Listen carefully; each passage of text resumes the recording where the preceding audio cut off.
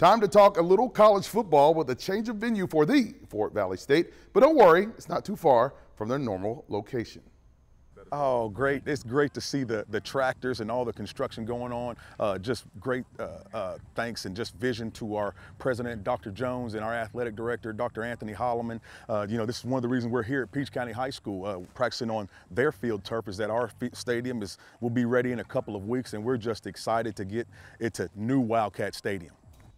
Now that's head coach Maurice Freeman. We talked to him a couple of weeks ago, and it ain't quite finished yet. Wildcat Stadium construction is in its final week, installing a new state-of-the-art field turf playing surface along with a new track surface around the field. The Wildcats will have a home away from home for this Saturday afternoon. Fort Valley State will be moving its home game against Elaine College up Peach Parkway to the new Peach County High School's Trojan Stadium, moving this weekend's game to Peach County High School, where many FVSU students graduated, which will provide a great opportunity for more local community engagement. The game time is set for 2 o'clock.